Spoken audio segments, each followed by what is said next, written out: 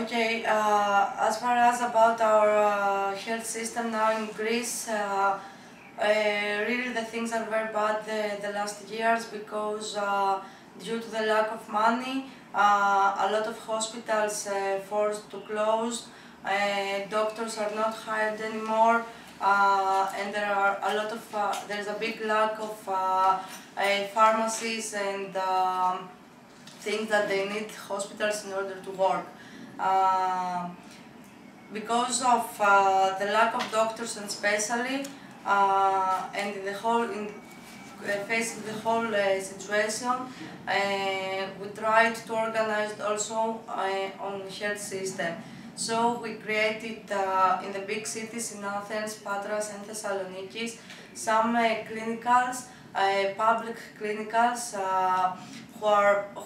that doctors work there volunteering in order to offer their services for free for uninsured people and immigrants. This was very important because almost everyone now in Greece has not an insurance, which means that even in a public hospital has to pay.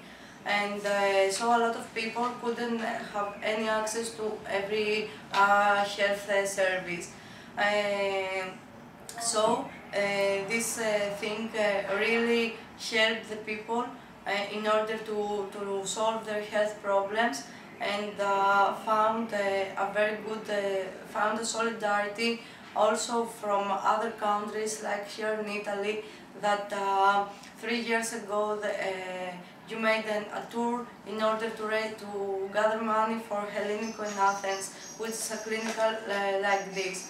The health system now in Greece has a lot of problems because we still don't have any money in order to pay the doctors. The doctors the previous period had no salary for the 24-hour services that they offered for about 5 or 6 months. Doctors are forced to have 11 to 15 24-hour services per month with a very low salary. It was to be paid in May, but because we had also to pay the debt, the government didn't pay the salary. So doctors went on a strike for some days all over the Greek, and finally after some days the government put the salary in their account. Of course, there is a very strong movement of left doctors also in public hospitals, but in these public clinicals that we have created in Greece. And this is very important because there are also, on the other hand, a lot of fascist doctors who don't accept any immigrants or